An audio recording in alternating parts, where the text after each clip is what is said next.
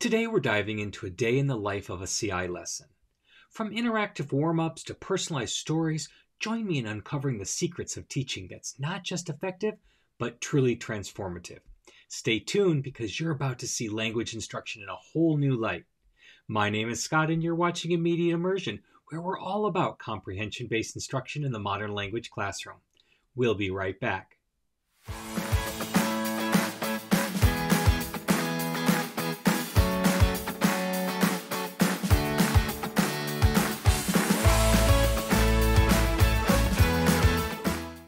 Starting class with an activity as soon as students walk in really sets the stage for the entire period.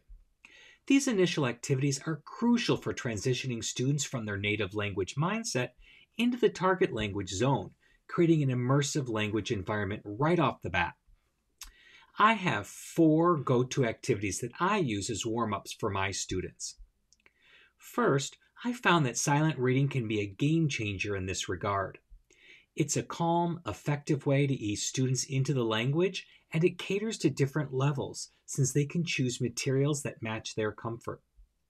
This not only fosters individual language processing, but also helps in building a habit of independent learning. Another great activity is interactive tools like Kahoot, Gimkit, or Blooket.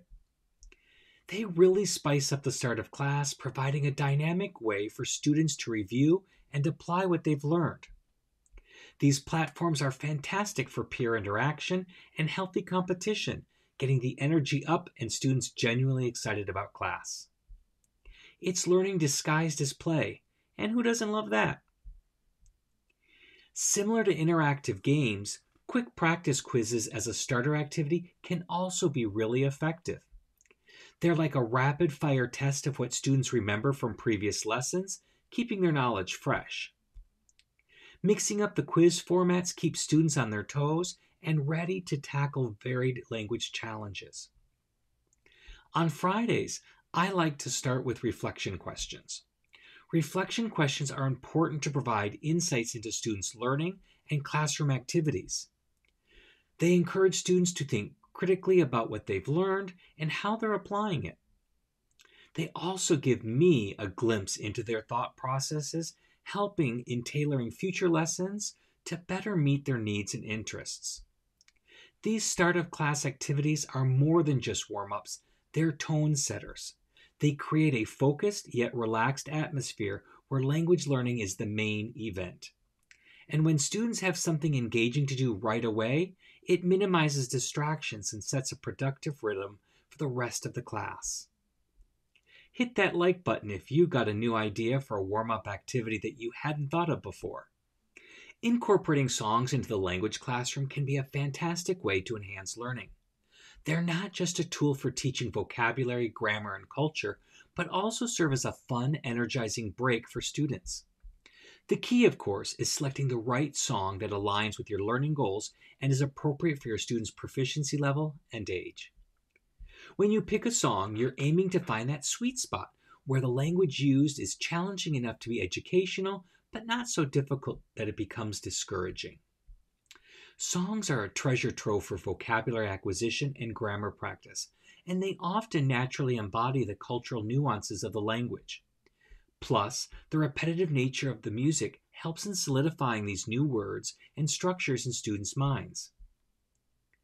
I like to focus on one song for about 2 weeks. This duration allows students to familiarize themselves with the lyrics and melody, making the learning process more effective. Initially, introducing the song through a cloze activity is a great way to get them engaged in the song. They listen and fill in missing words or phrases, which is excellent for honing their listening skills. Providing a translation also helps in understanding the context and cultural significance of the lyrics. And then to wrap up the song learning, why not make it exciting with a bit of friendly competition? Dividing the class into 2 teams for a song competition, where they compete on who sings the loudest, can be a thrilling experience. It's a bit of a ask for forgiveness, not permission scenario, but it's all in good fun and an effective learning tool. This approach not only reinforces the language, but also boosts their confidence in using it. A word of caution, though. When choosing songs, especially popular radio tunes, it's important to ensure there's no inappropriate subtext in the lyrics. What's popular isn't always classroom appropriate. If you've ever made that mistake, smash that like button so I know that I'm not the only one.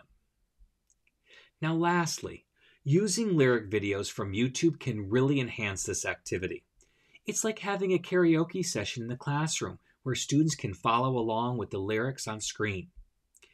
It's interactive, engaging, and allows students to connect words with their pronunciation and rhythm in a memorable way. Incorporating songs in this manner not only aids language learning, but also brings a lively, enjoyable atmosphere to the classroom. It's a creative way to bridge the gap between formal language instruction and the real living language that students are eager to grasp. Introducing new vocabulary in a CI lesson can be a dynamic and interactive process. I like to start by using images or videos that illustrate the meaning of the new vocabulary items. This visual context not only aids in understanding, but also makes the learning experience more engaging and memorable. For instance, showing a short clip or an image of a mercado, market, instantly gives students a visual anchor for the word, making it more than just a string of letters. Additionally, placing vocabulary in contextual sentences is crucial. It's one thing to know a word, but understanding how to use it in real life is where the true learning happens. When students see a new word used in a sentence, they get a sense of its practical application, its nuances, and how it interacts with other words. This approach moves vocabulary learning from rote memorization to practical language use. Another strategy I find invaluable is assigning actions or gestures to vocabulary items using total physical response techniques. For example, if you're teaching the word corre, he or she runs, you might use a running motion. This kinesthetic connection helps students internalize the vocabulary, making it easier to recall. Plus, it adds an element of fun and movement to the class, which is always a plus. And then there's the spontaneous vocabulary that emerges naturally during lessons. Whenever an unknown word comes up, I write it on the board along with its definition. I like to use one color for the vocabulary item and a different color for the definition. This consistency helps students quickly identify what's important and where to focus their attention. It's a simple yet effective way to keep the class organized and ensure that these impromptu learning moments aren't lost. By combining these techniques, visual aids, contextual sentences, actions, and writing new vocabulary on the board, we create a rich, multidimensional approach to vocabulary learning. It's about making each new word a tangible, usable part of the student's language repertoire, not just another item on a list to memorize. This way, vocabulary learning becomes a lively, integral part of the language acquisition journey. The main content of a CI lesson unfolds over about 2 weeks, offering a deep and engaging exploration of the language. After introducing new vocabulary, I use it as a foundation to develop conversations with students. This isn't about drilling vocabulary, though. Rather, it's about getting to know the students through the target language using that vocabulary. On any given week, I'll focus on just 2 or 3 students, and this approach allows for a more personalized and meaningful interaction where the language serves as a bridge to understanding each student's unique experiences and interests.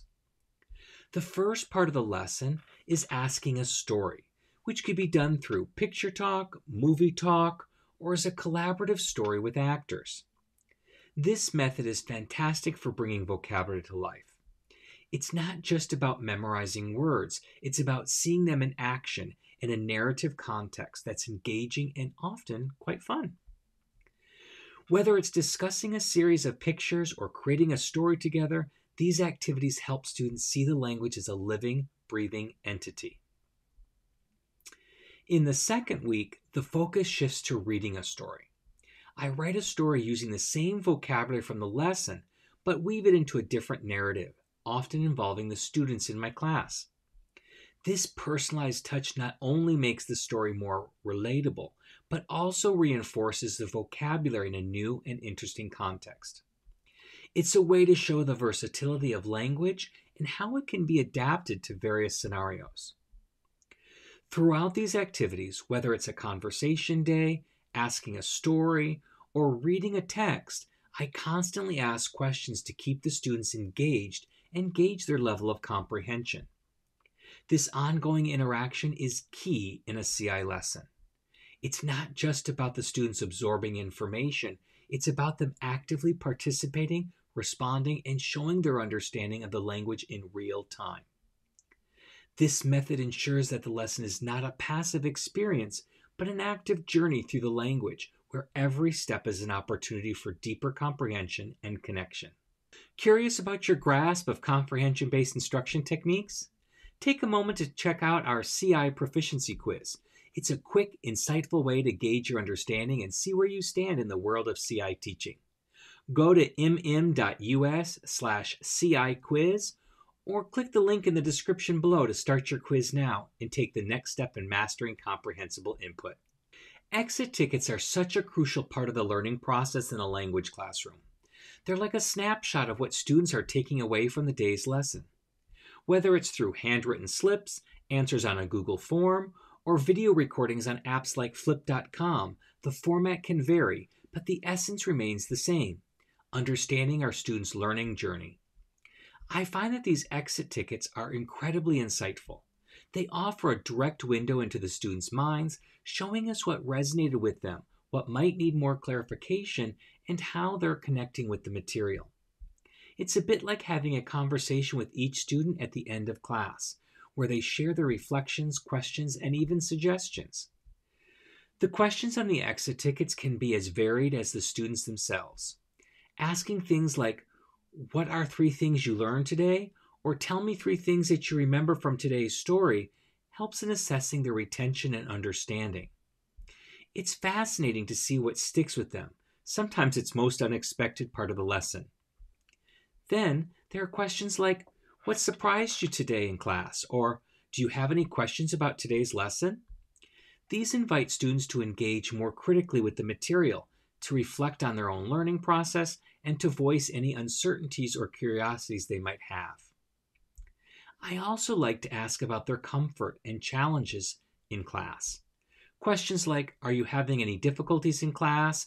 help in identifying any barriers they might be facing and allow us to address these in subsequent lessons.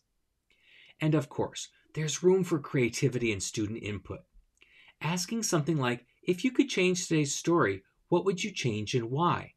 not only sparks their imagination, but also gives them a sense of ownership in the learning process. It's amazing how such a simple question can yield such diverse, insightful responses.